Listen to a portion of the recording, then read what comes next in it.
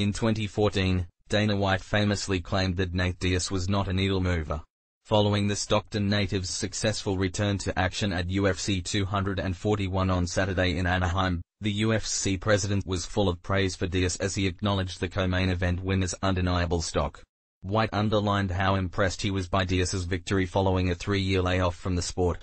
Anthony Pettis is an unbelievable ex-champion who has looked ridiculous in his last couple of fights. And you have to talk about the layoff, you have to talk about that this kid hasn't fought in 3 years, said White at the post-fight press conference.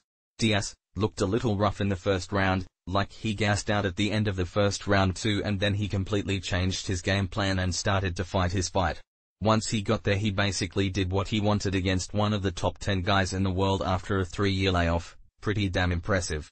White agreed that Diaz is one of the organization's biggest stars. Yeah, it's pretty tough to deny, White replied when asked if Diaz had similar mainstream appeal to the likes of Conor McGregor and Ronda Rousey.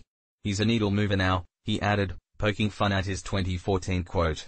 White told a story about Diaz in an effort to illuminate his anti-hero appeal.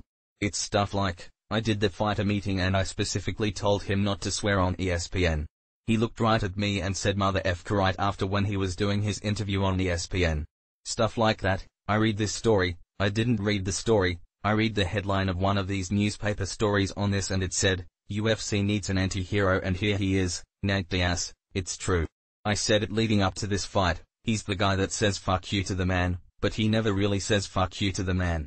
Every time I see him Nate is always cool. He just has this thing that people like.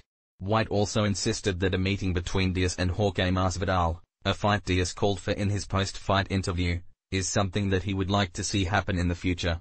I didn't answer your question about a Nate Diaz/Masvidal fight. I mean, who wouldn't want to see that fight? I think everyone would want to see that fight. I don't know, we'll wait to see how everything plays out.